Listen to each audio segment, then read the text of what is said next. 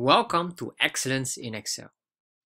My name is Nick Wong, and in this video we will focus on how to create a drop-down list in Excel. A drop-down list is a very useful tool, especially if you want to control the input.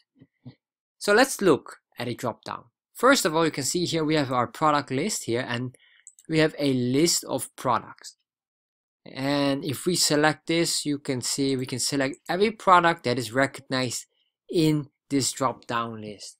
This is very useful, especially if you want to control the input. For example, for honeydew, what happens if someone is not sure about honeydew as 2 words but assumes it's just 1 word and types like this? If you press enter, you can see that Excel gave an error message that this is not a valid input. So let's cancel this. And this is useful because with this you can start to control the input and analyze data more efficient. Especially if you put in a VLOOKUP here, we added a VLOOKUP and then we can get the values here instantly. And that's very nice. So what we want to do is we want to make one as well. And in this video you're going to make one right away. Let's start with that. First of all, we have here our table. This is an empty table with nothing at all. And if we go to our sheet number 2, we have a list of products. In this case, we're selling furniture. And we can see here multiple types of furniture that we want to offer. These are the products we're selling. So how can we get this in here as a drop down? Well, very easy. So since we already have this list, all we need to do here is to select this here. And once you select this, you can click here on the data. This is very important. So if you're on the home, check on the data, and then you have here the option for data validation. So let's click on the data validation. Once you click on that, you get a new tab open. And in this tab, we have to select here on the list. So once we have this list, we can select here the source. So basically this means we need to select the list of products that we want to insert in a drop down. So what is that? Well, let's go to sheet number 2. Select all of these, and you can see now the input is changing. It's all right. So now it shows you exactly what we selected. In this case, we selected these values, and then we click OK. Once we did that, you will see now that we have now a drop down arrow here. We click on that and instantly we get the list of products. So this looks very useful, and this is very useful to analyze data or to input products. Imagine not only products but maybe customer. If you have customer details such as company name and you want there, you have a link account details, or you have this, the VLOOKUP here to link the prices of the products quantity, you can easily calculate everything you need. However, imagine you're expanding and now you offer some new things. For example, a coffee table. And this coffee table is a small table, it's a $10 product. So that's really wonderful.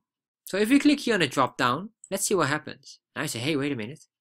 My product is missing. Yes, that is true. The reason why it's missing is, let's go back here. Or let's go back to our data validation. So if we click on this, we have here the option for data validation. Let's select the data validation. And right now we have our list here. And it shows you right away the list that we have currently. And this list is only restricted to table lamp, or to be more precise, it's restricted to the cell number D7. So D number 7. So it doesn't expand. You might say, well, let's expand it. So we can expand that, and I will show you what happens if we expand it. So I'm going to remove all of this, and we're going to reselect all of these options here. And let's say, well, let's be smart. We expect to have a few new values. We got this. Okay, click. Let's see what happens. You can see our coffee table is showing up, but same here. And of course, because we didn't select the entire row, and that makes sense. That's why the others are not updated. So we can update that as well. However, let me first focus on this. You can see we also have some empty values. And the reason why we have these empty values is because we selected all of these here. So it will count 1, 2, 3, 4, 5, 6 empty values in the drop down. And you will not see it because the video is cutting a part of it.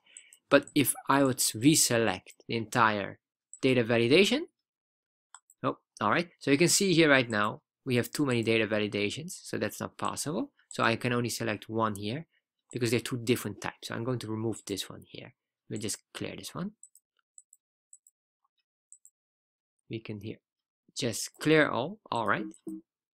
Okay. So once I clear that, now the data validation is gone, but the others not. So if I select them all, and let's clear all of those. Let's click here. Alert some cells are without. Okay, yes. Then we say clear all. Fine. Okay. So what happened now is that the data validation is gone. Let's do it one more time. Also for the sake of practice, that's probably useful. So we select all of these because we need to select all. And the reason why just only one was updated, I selected only a single cell. So we need to select the entire column and every cell in the column that we want to have a drop down. Then we click data validation. We select the list. We're going to select the source. And what we did was we did the incorrect way here. Yes. Okay. Now we'll see everything is matched up. But you see, of course, look, there are 1, 2, 3, 4, 5, 6 empty values that matches exactly if we go here. 1, 2, 3, 4, 5, 6. So of course, if you would say, well, I'm going to add up now new values, for example, here, a baby chair, and this is a couch, and we have also a kitchen. You will see that these will be now updated, but of course, we still maintain the blanks. And this is not that nice. So what you really want eventually, once you have the drop-down list and once you start to figure out you're going to add up more and more items, you want a dynamic to be updated. Meaning that every time you add a new value, it should just update the value instantly.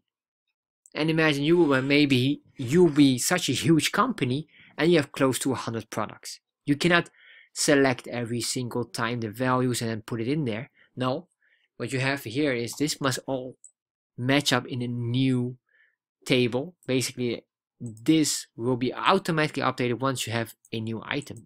And that's what we're going to do in the next video.